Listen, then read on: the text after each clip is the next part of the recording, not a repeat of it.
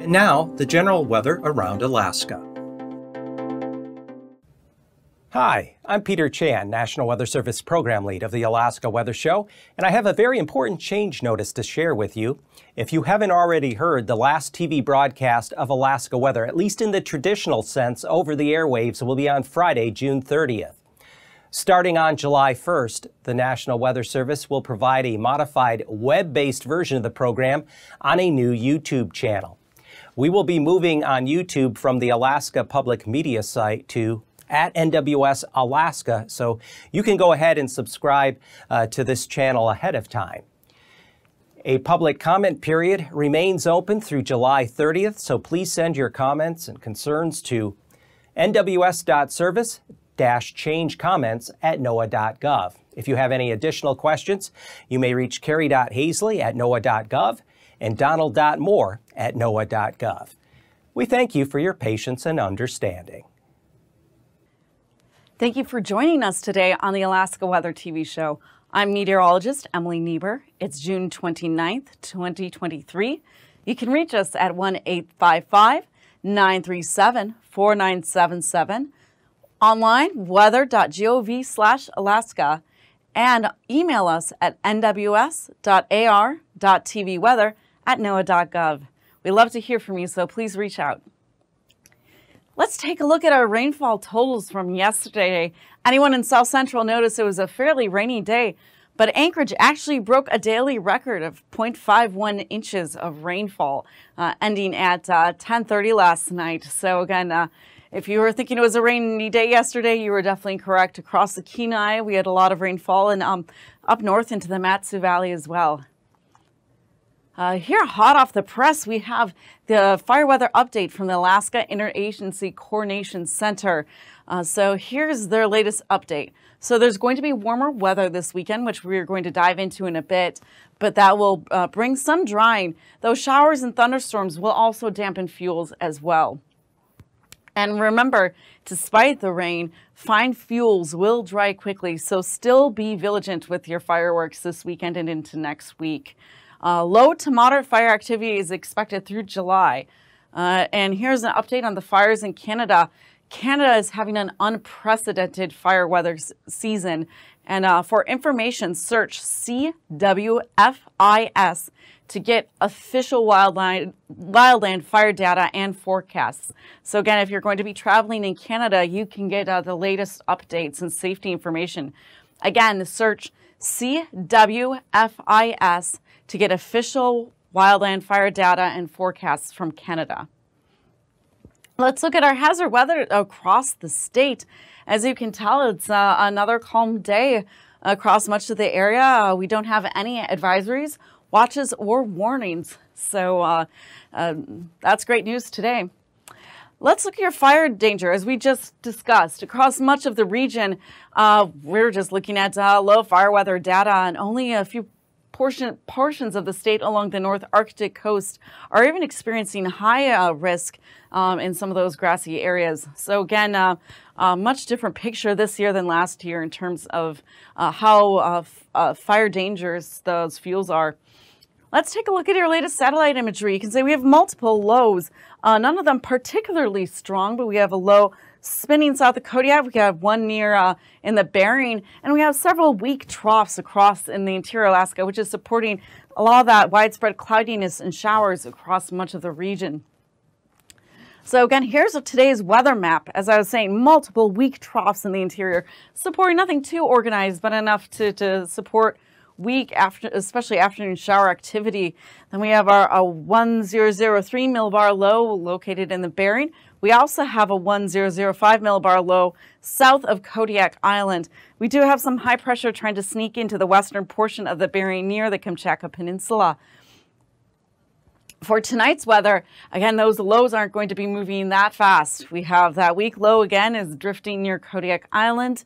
We have that other low over the central Aleutians slowly drifting to the south, but again, very weak. We do have widespread fog expected tonight across much of the North Arctic coast, and a little bit of those troughs still in the region, although they're going to be weakening overnight. As we go into Friday, again, this low continues to drift southeast towards the central Aleutian Islands. We do have a little bit of a local ridge building across the Gulf of Alaska, but there's so much moisture around, we're still going to be seeing some showers along the coast. We do have a low just north of the Kamchatka Peninsula on the western part of the Bering Sea, and that weak trough is going to be supporting some showers into portions of the central Alaska. Saturday is going to be by far the driest day across much of mainland Alaska, with a ridge of high pressure settling into the area. We do have a 986 millibar low, much more potent than other ones that we are experiencing previously, as well as a front across the region. So that's going to be causing some gusty winds, moderate rains across portions of Kodiak Island on your Saturday, as well as across Alaska Peninsula and eastern Aleutian Islands. Let's look at your low temperatures. Again, for Friday, we're expecting across the Panhandle temperatures in the upper 40s to lower 50s. Similar temperatures across much of the region, although 43 near Gulkana. As we go into your Friday afternoon, we're going to be warming to about 62 in Anchorage. We're also going to be hitting 66 near Gulkana. In the Panhandle, temperatures will be a little cooler in the upper 50s as that trough kind of sits in that region. As we go into your Saturday morning, again, temperatures in the, 50s to lower to mid 40s across the Kenai Peninsula. And also, as we go into the Panhandle, upper 40s to 50. For your Saturday afternoon, we are warming to 70 in Gulkana, 65 in the Anchorage area. So again, with that drier weather, a little warmer temperatures in the region. Meanwhile, with that moisture hanging around the Panhandle, temperatures will stay more in the upper 50s to near 60. For your Friday morning along the Arctic coast, we're going to be looking at temperatures in the mid-30s with some of that stratus and fog. In the Seward Peninsula, again, we're going to be looking at upper 30s. And in interior areas, up to 55. Friday afternoon, we're warming up to the mid-70s and close to 70 near Fairbanks. So again, a warm day in the interior.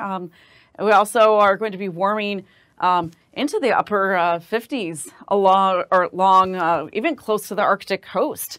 So, but in those areas just along the coast, we're going to be seeing temperatures more of that in marine environment, about 50.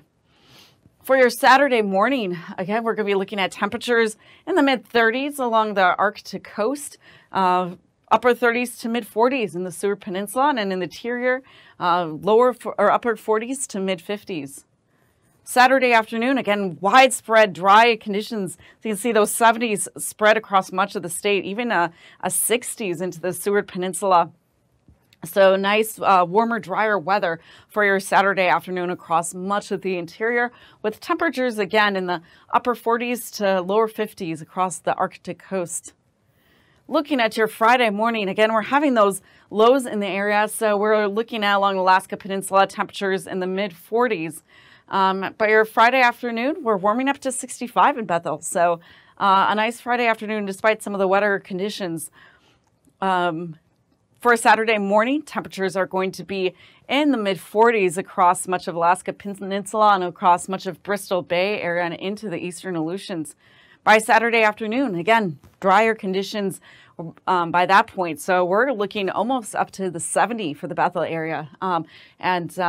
Even in Bristol Bay areas, we're looking at mid-60s. So some nice weather for you on Saturday. Let's take a look at your CPC outlook.